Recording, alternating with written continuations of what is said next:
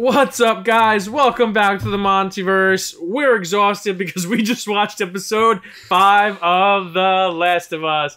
And now we're going to look at the sneak preview for episode 7. Nikki, are you ready? Episode 6. We're going to look at the episode 6. I don't know where I am. Your brain is fried from... Episode 5 fried my brain, and it destroyed my soul. So, Nikki, are you ready?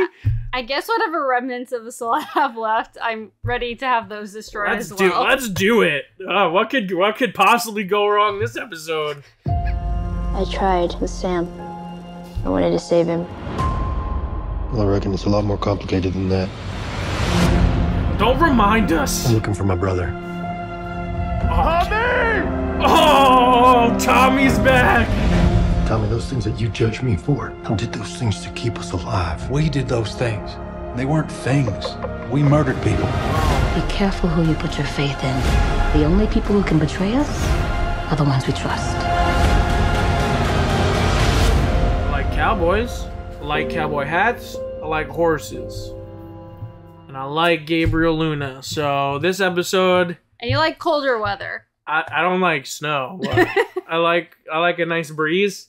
So, you know, this looks like a good episode. I'm nervous. You know what? I lied. I'm nervous that Tommy's coming back now. Don't hurt Tommy. Especially with the only people who can betray you. It's like, God give me damn one. It. Give me one. Just give me Tommy for right now, okay? I don't even know. That looks cool. We got a new climate. We got a new environment. Yeah, I was gonna say, I wonder like what the exact passage of time is, because that's the thing that like I was talking about time and the way they use flashbacks and kind of going back and forth. But in terms of the passage, like now they're as far as we see, they're on foot right now. Maybe they'll get some horses on the way, but that's an interesting point to consider. But yeah, like you said, it'll be kind of that new environment and.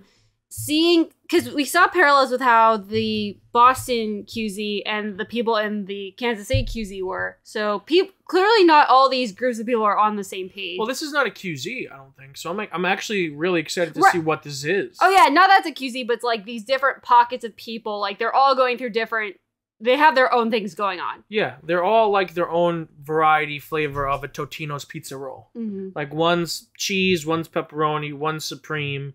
One is FaZe Clan buffalo chicken flavored special edition Totino. I'm sorry, guys. I'm spent after episode 5. But yeah, I'm excited.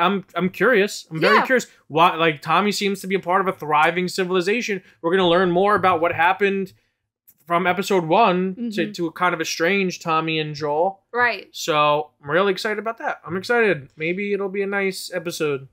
Maybe.